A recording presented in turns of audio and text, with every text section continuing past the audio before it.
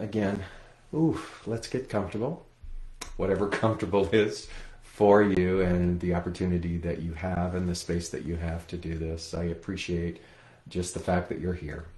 And let's optimize this time together by closing our eyes. Deep, deep breaths. Deep, directed breaths.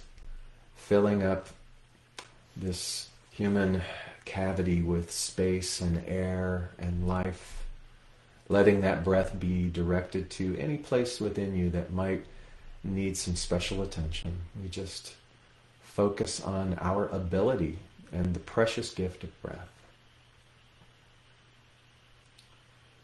And it is in this pausing and in this activity that we say thank you. Thank you to life. And we welcome that inherent wisdom. I love the idea that it is inherent, meaning that it is already there. It is already a substantial part of who and what we are. The inherent wisdom of the ancients. It's going to reactivate or remember through us right now. We welcome the power of the ancients to flow through us.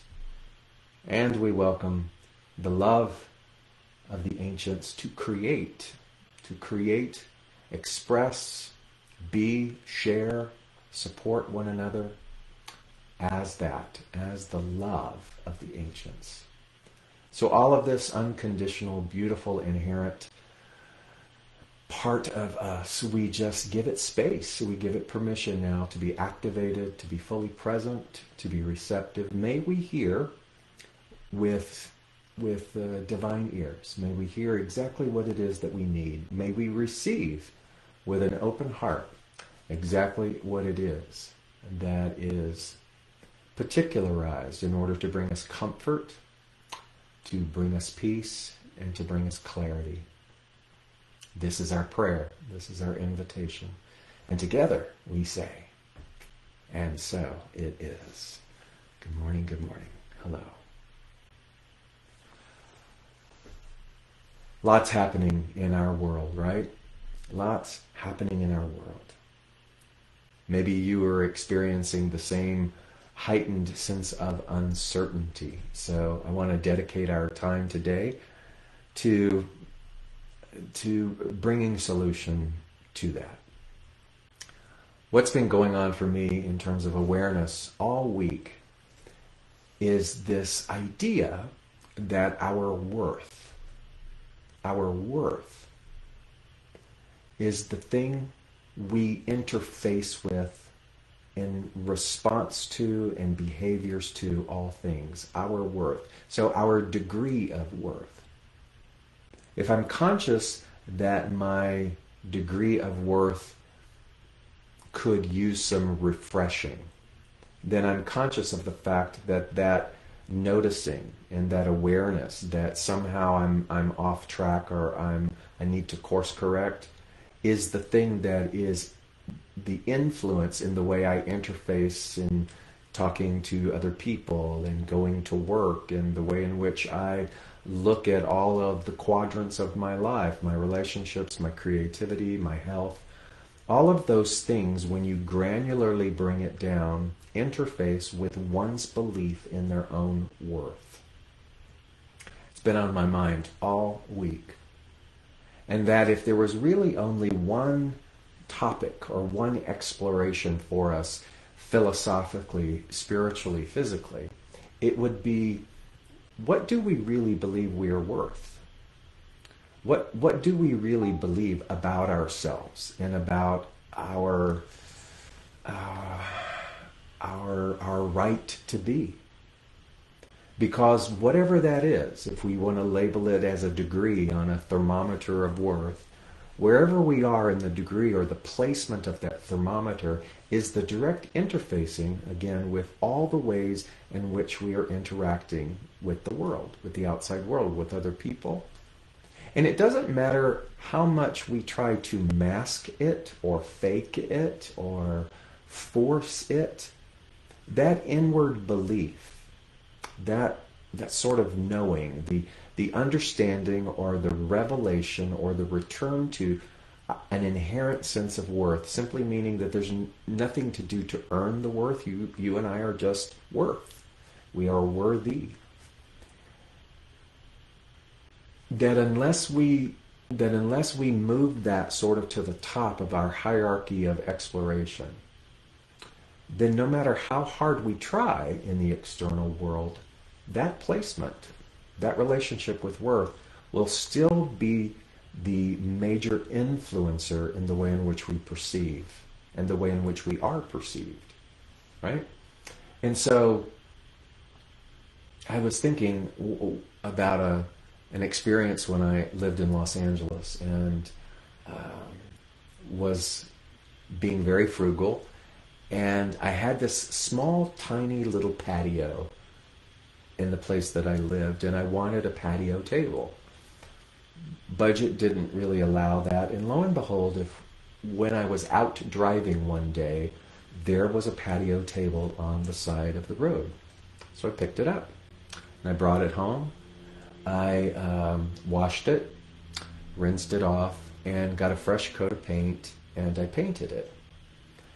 And I was so pleased with myself for having found this patio table, which was exactly something that I wanted. But over a short period of time, the paint began to crack and peel. And no matter what I did to touch it up, it would continue to crack and peel. And it finally dawned on me to turn it over. And when I turned it over, it was all rusted. The rust was so thick and so pronounced that the actual surface that I was seeing on the top that I had painted and the actual rust infestation was really quite thin. And no matter what I did, nothing was going to remove that rust. And the lesson and the metaphor was not lost on me, that oftentimes we can spend a lot amount of time in shortcuts or fines and try to gloss over things. But if there is rust underneath, if the rust is the foundation, then the rust will always seep through. Very much like our worth. And as I continue to ponder that and think about that, it reminded me also of one of the great philosophical examples called Plato's Cave. If you've ever been interested in philosophy or studied philosophy, you will know that this is one of the seminal teachings. And Plato gave the example that there are slaves who are chained to the wall in a cave, and behind them is a fire. And the guards or other people who are in the cave, as they walk by with certain objects, those objects cast a shadow on the wall because of the fire. The prisoners, being chained in one direction, only see the shadows, and so their perception of reality is the shadows. And there are different nuances to the story. One prisoner breaks free, manages to escape the cave, goes out, has never seen sunlight before, and so he is blinded by the sunlight, stumbles back into the cave. So now the perception of the prisoners is that it's even worse by escaping. And so however it is that you want to place this analogy of Plato's cave, is that what we are experiencing are perceptions that are being broadcast from our understanding of our worth. And so what do? We can do all kinds of things like I did with the patio table. We can try to find shortcuts. We can take courses. We can do self-help things. We can apply affirmations. We can do all of these things. We can engage in spiritual practice. And what we end up doing is that if the motivation for the spiritual practice or the exploration is about acquiring and getting, about pushing away something, then eventually It's like being blinded and we find ourselves back into the cave until we realize that all of these spiritual practices are traps. Meaning, it's important to do them.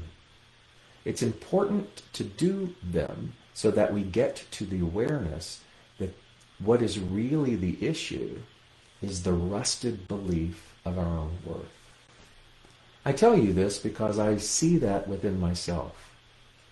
I look over the decades of spiritual longing and hunger and study, and I can see that many times the motivations for that longing and the hunger was just to alleviate the pain.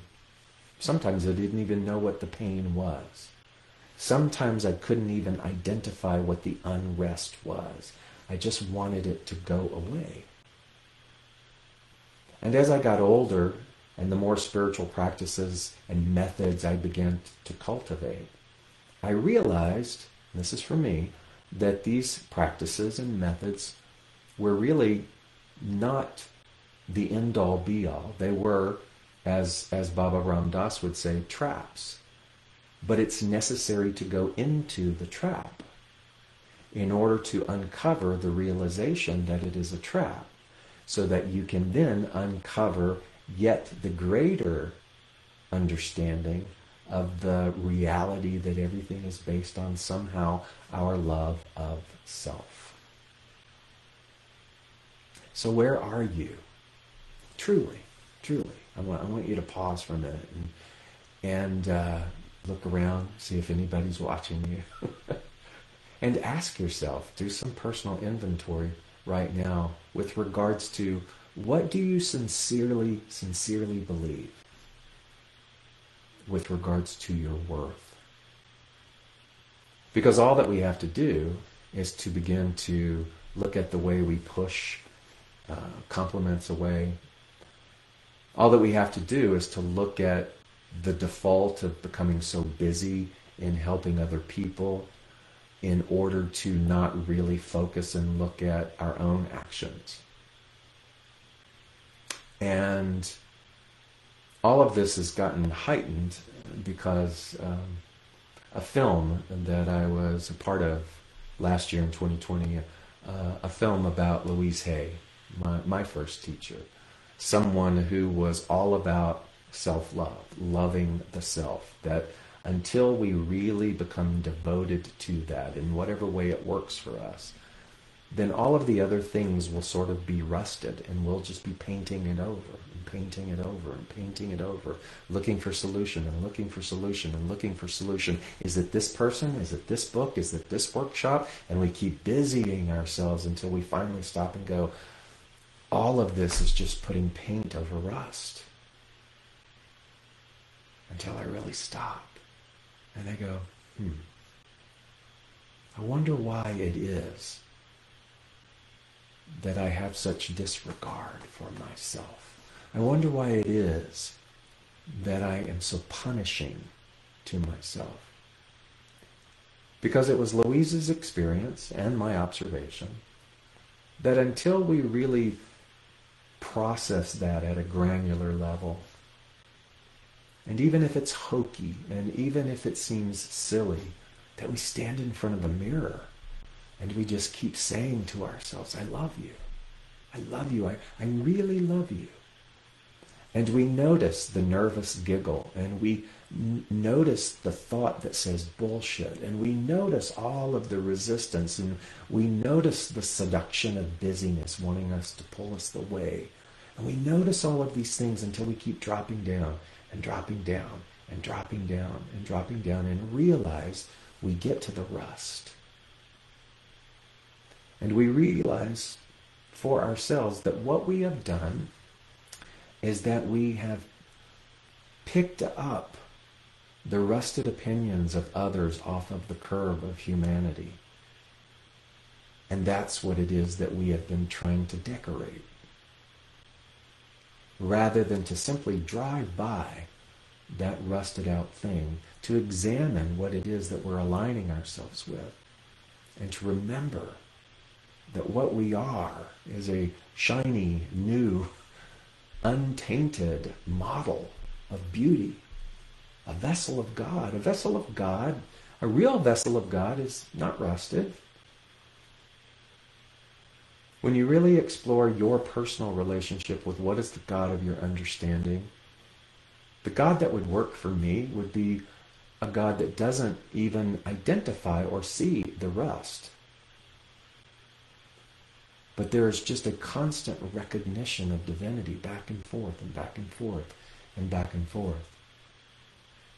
When I was at the retreat at the end of last year, and the priest at the Jesuit retreat center was speaking, he said something quite profound, and he said the words behold and beheld.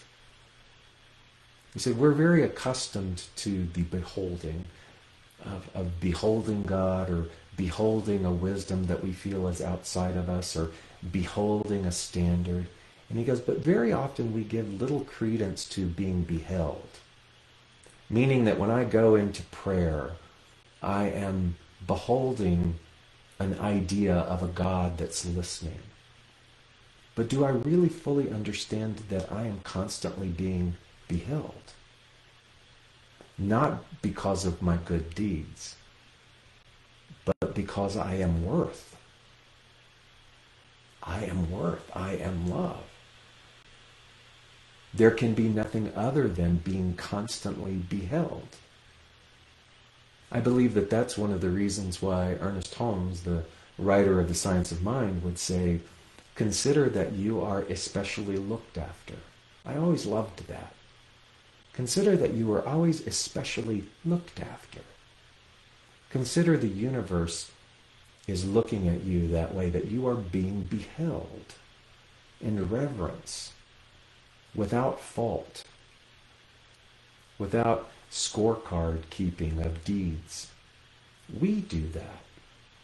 We do that because somewhere in the adolescence of public opinion, we have again picked up something off of the curb of public opinion that is rusted. We keep trying to improve the rust rather than just set the rust down. And so here we are, you and I, this morning, talking about this and I'm looking at this. And all that really we can do is be willing to participate in high noticing. High noticing. The priest always said, notice that when someone says, I love you, how quickly we rush to say, I love you too. Rather than just pausing when someone says, I love you, and taking that in. Taking that in as a reminder of being beheld. By being beheld from someone who sees you. Hopefully being beheld in a light that doesn't love you from pity, but loves you for the fact that they see no rusted thinking, they see no costuming. They only see the beauty of who you are. Take that in before rushing to deflect and missing it by saying, I love you too. Because sometimes the rushing of, I love you too, is an example of not feeling that you're worth that offering. Take in the space of being beheld. What does this do for us? If my new motivation was the examination and the heightened, intensified relationship with my worth, then as I understand in my experience of spiritual law to be, my world changes. Not from how generous I am, not from what a good person I try to be, but because deep down I am doing the work of reminding myself of my value. Value and worth does not translate into ego. Oh, my friend, this does not mean entitlement. This is sort of understanding a spiritual Hippocratic oath of do no harm. But it isn't about hurting another physically. It's about doing no harm by not discounting yourself. A spiritual Hippocratic oath is really understanding that to the degree that you move into a new revelation of worth is the degree that the vibration and the energy of everyone around you feels the same permission. You're not proselytizing it. You're not saying, oh, look at me. You're just engaging in the work. And sort of like Plato's cave, you find a way to unlock yourself and see the shadows for what they are. See the rustedness for what it is. It's just the adoption of other opinion. It isn't engaged in how can I make someone else think my way. There is so much separatism and division in thinking right now. I don't think it's mine to fix. I don't think trying to fix it is effective. What I believe is effective is to get quiet, do my work, honor this instrument, this identity of David to the best of my ability, and then go and love people. Practice loving people. And I will confess, in all transparency, it's been very hard. Loving people does not mean that you have to give space and oxygen to things that are unloving. It's just realizing that wherever they are on their path of self-recognition, the recognition of their worth is where they are. And sometimes the best thing that we can do is to let them be where they are.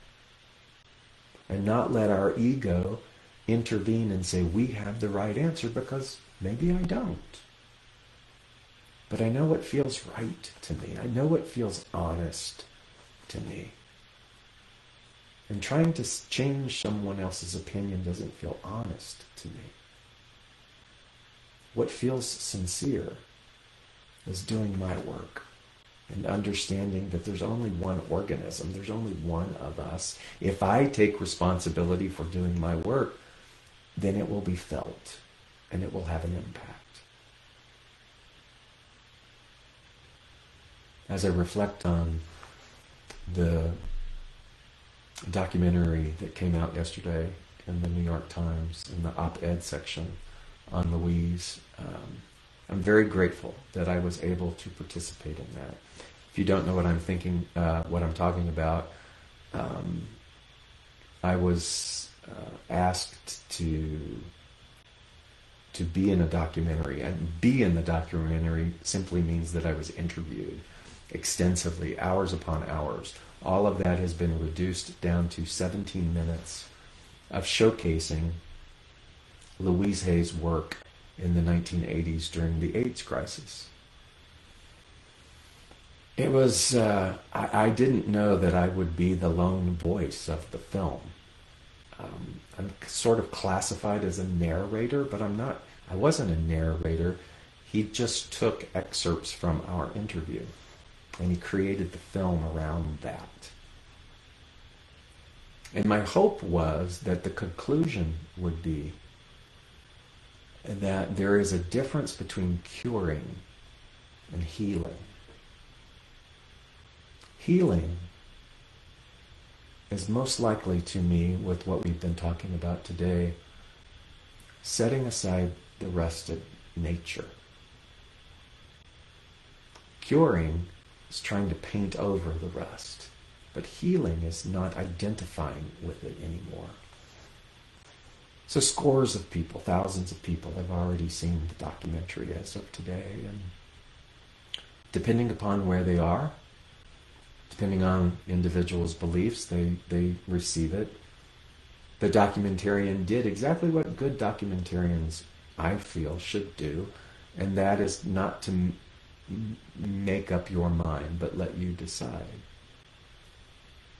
And so there's been a flood of contact and text and emails and social media comments.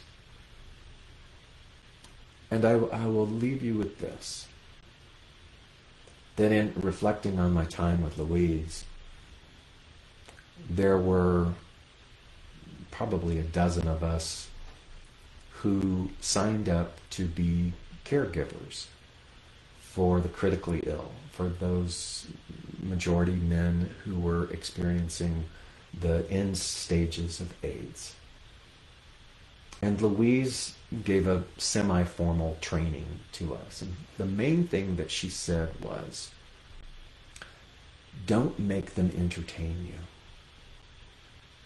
Don't make them feel as though it's their responsibility to put on a show or to appear to be anything other than where they are.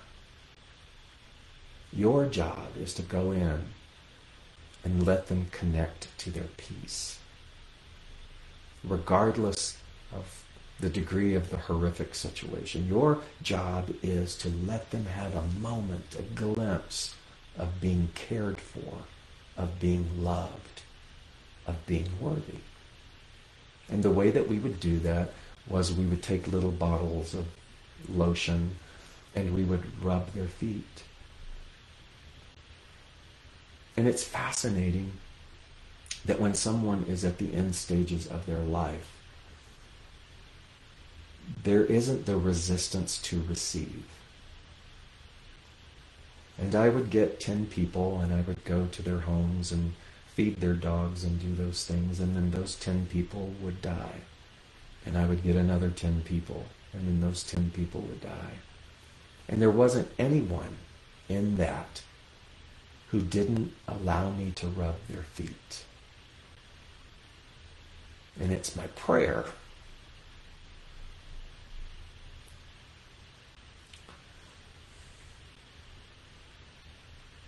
and my hope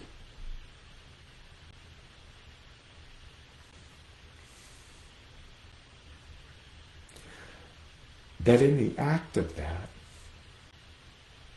they felt worthy of it. And I'm thinking now in this moment, wouldn't it be nice if you and I didn't have to get so pushed into the corner of our melodramas that we have to become ill in order to be able to receive, in order to begin to feel and understand our value, our worth. And of all of those individuals, there was one man, I can't remember his name. He was a devout Buddhist. He was unlike all of the other men that I would go and sit with. There was a calm already there. There was a resolution about eternality and the passing of the body, and his body was covered with Kaposi sarcoma, and but there was this inexplicable peace about him. And I saw him for a couple of weeks before he transitioned, and in those times I did what I was trained to do, and that was to try to not make him have to speak or do anything, but he wanted to. He wanted to talk, and he wanted to tell me about his understanding of the afterlife, of eternality, and how he was at peace with that. And there were beautiful conversations. And I remember him, I remember the light, and I remember the sweetness of his soul, and I remember him saying that in the end, all that matters is love. How well did you love? How well did you love yourself? Watching that documentary, seeing all of those people, revisiting all of that, I'm fascinated at how we forget. I'm fascinated at how acquisition and striving and even methods and practices can cloud us from this core central thing.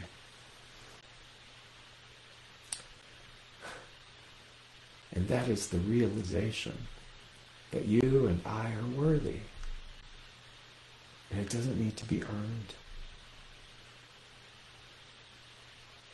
Whatever transpires in our world this week, that does not change that message. Whatever history reveals to us, that does not change that offering. And whatever befalls us in the physical world doesn't alter that truth. May we cease hurrying and busying ourselves to cover up our rust. And may we just set it down. And may we love. Thank you. Thank you for being with me today. You can find the ways, if you're so moved, to offer your support. And I had a great time with Wisdom School at the end of last quarter, and I'm starting that up again in February. If you're interested, you'll find all of that information in the instructions of this video. And by all means, please go. Love yourself and love others. Take care.